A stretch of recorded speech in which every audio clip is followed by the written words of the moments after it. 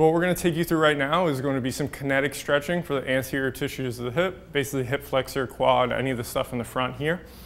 One of the things that you see a lot with FRC that's kind of a mistake is really focusing only on the end range. So when you do your PAILs and RAILs, when you do your lift-offs, you do these holds, certain things, we're not really training the full range of motion.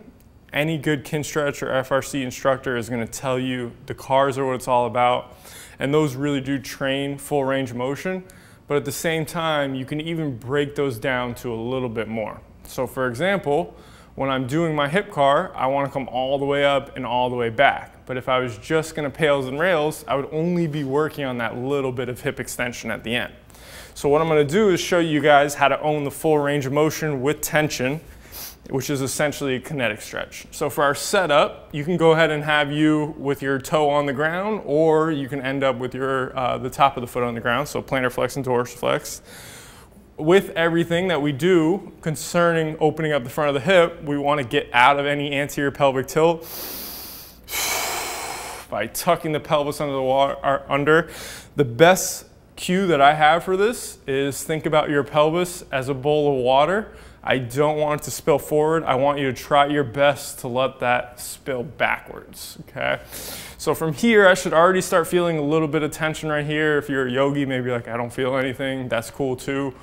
From here, pull the belly button in more if you're not feeling it. Feel even more of that stretch in the front, and then we can work on taking our chest up and lengthening the tissues in the bottom side of the rib cage.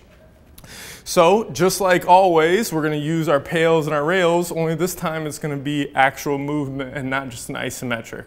So in order to get forward, I'm going to use my RAILs, which is hip extension. So I'm going to fire my glute as if it's driving me this way.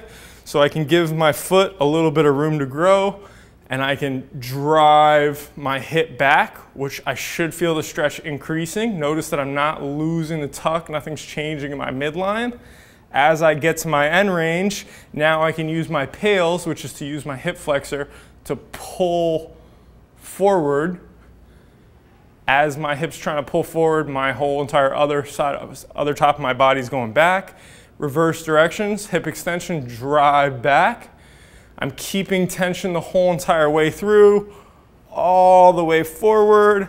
Then I can hit my PAILs, which is hip flexing, and drive me back. So it's not this flipping back and forth. There's a ton of tension the whole way through, and we're essentially learning how to keep that tension as we actively drive forward and back through the full range of motion. When would you do this? Split squats are a great thing right after this. Lunges, just think even running, any of the motions that's going to really require hip flexion and hip extension, you're going to really prime that by recruiting the motor units and then actually doing the movement after. So go ahead and give that a try and let us know how that goes.